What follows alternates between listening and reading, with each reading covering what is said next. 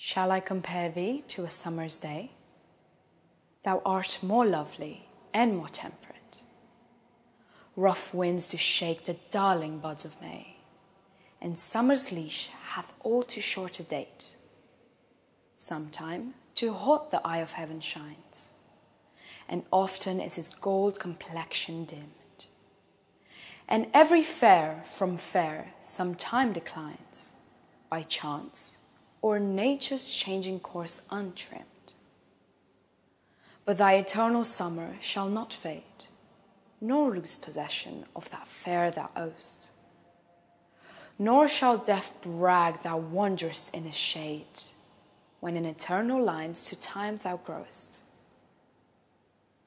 So long as men can breathe, or as eyes can see, so long lives this, and this gives life to thee.